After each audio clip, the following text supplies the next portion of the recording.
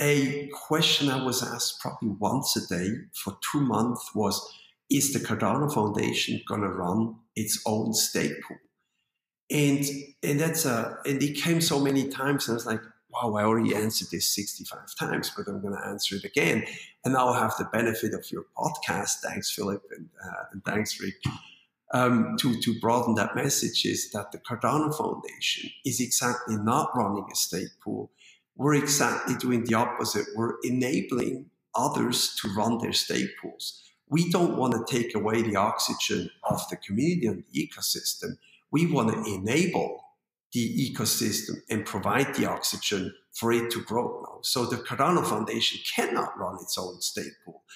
And that's not a proper way of, for example, call it a spade, making money.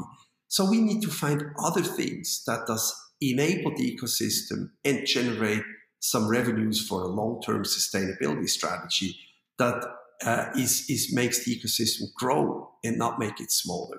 Yeah. Yeah.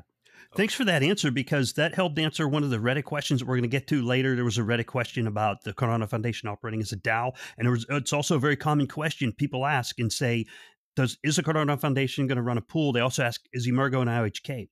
And I would like to add to what Nathan said, as far as Emergo and IOHK, I certainly hope they run a pool. There's a lot of ADA and we need it to secure the blockchain.